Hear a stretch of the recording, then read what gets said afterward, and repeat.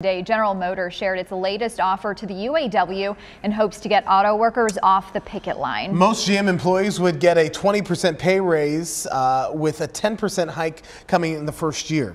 The average employee would make about $82,000 a year in base pay by the end of the agreement.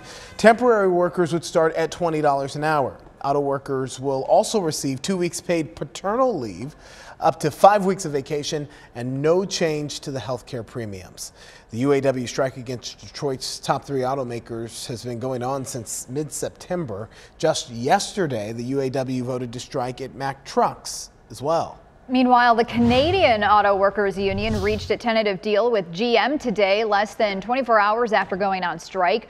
About 4,300 members of Canada's union walked off the job after midnight. They work at a Chevy Silverado truck assembly plant, an engine factory, and a parts distribution center. The union says GM agreed to everything it asked for, including pensions, retiree income, and converting temp workers into full-time employees.